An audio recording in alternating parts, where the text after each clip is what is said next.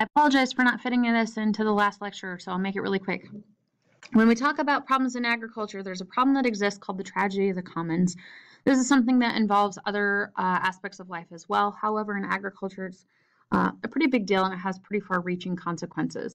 So the tragedy of the commons is when individuals neglect the well-being of society and future generations in pursuit of their own personal gain. So it's basically human nature choosing to be greedy instead of thinking about how it will affect others. So here's how this goes. You don't necessarily need to write this, but just kind of imagine it and it will help you understand this, this term.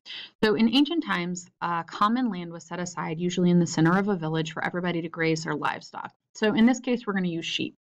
If everybody grazes 2 or 3 sheep on this land, everybody will be able to, we'll say, reap the wool from these sheep and then sell the wool, and everybody's going to get some sort of profit from the actual common grazing land. However, all it takes is for one individual to maybe seek to maximize his own profit. So instead of being content with having sheep's wool from 3 sheep and the money from that, they decide, well, what the heck, I'll just throw 2 or 3 more sheep on there. No one will ever notice, and I'll make twice the profit.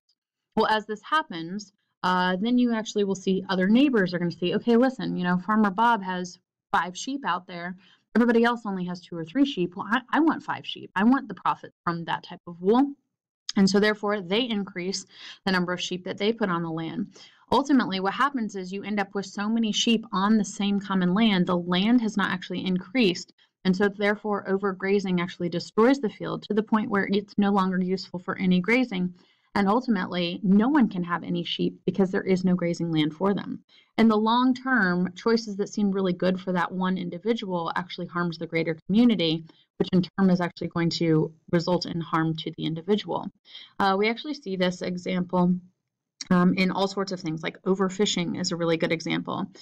One of the problems with overfishing is fishing faster than fish can reproduce. Well, if you think that nobody's really looking, you might choose to overfish an area, bring in more than you're actually able to yield or legally should be yielding, you know, according to conservation estimates and ecologists telling you, hey, listen, like they can't reproduce that fast. However, when you're in it just for profit, if you bring in more fish, that does mean more money for you.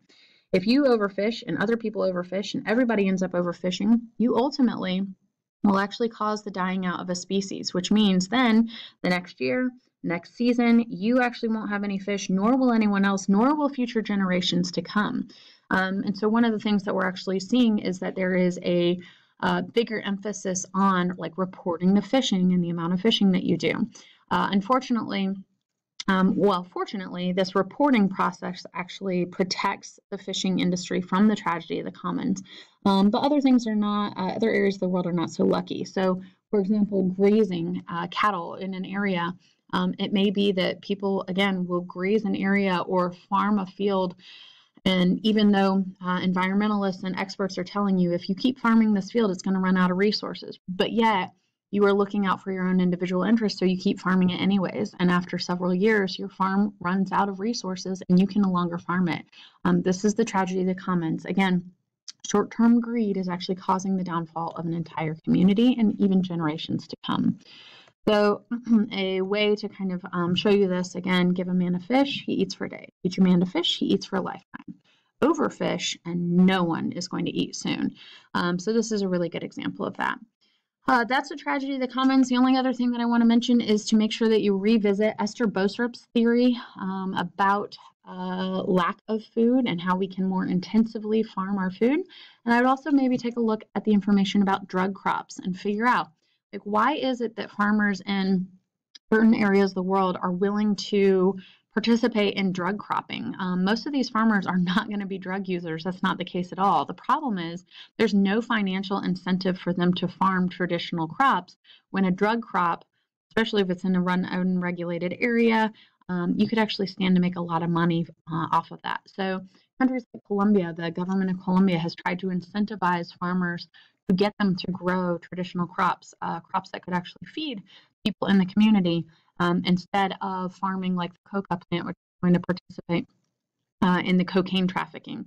But again, it's really hard to incentivize that when you can make just tons and tons of profit off of drug crops. That, of course, being an example of the informal economy, one that's not taxed, it doesn't help the government, perpetuates crime, all of that sort of stuff. So that's all I have for you. Again, review. Make sure that you go back over your old quizzes. There's those quizzes reviews in Schoology as well.